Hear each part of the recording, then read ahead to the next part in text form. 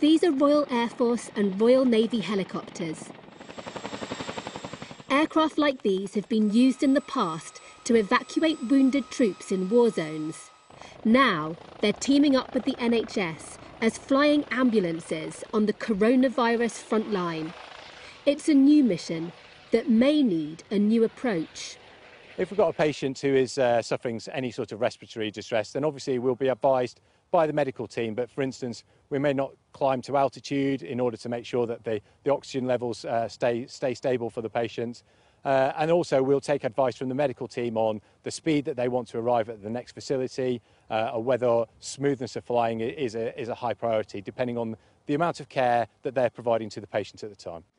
The military and the medics are learning how to work together. Yeah, feel free to clamber in and have a look around and things like that. This training session on Thursday was with an ambulance team in Hampshire. Stand by, ready, steady. But they're also learning on the job as the need for the support is now. The Aviation Task Force is one of an unprecedented range of jobs being carried out by the military in this crisis.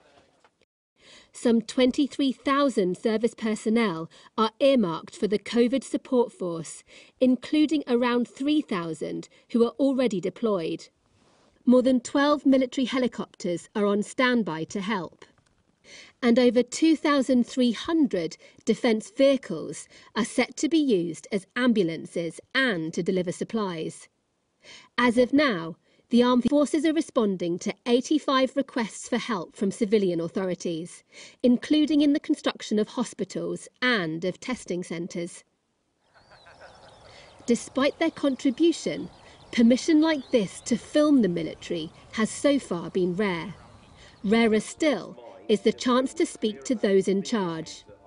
This clip of the officer commanding the mission was posted by the Ministry of Defence. I'm not pretending we're just taking this in our stride, because this is quite exceptional.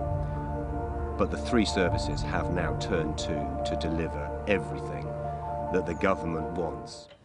As the COVID crisis grows, so too will the military support. Aircrews like these know this is just the start of what's set to be a lengthy operation. Deborah Haynes, Sky News.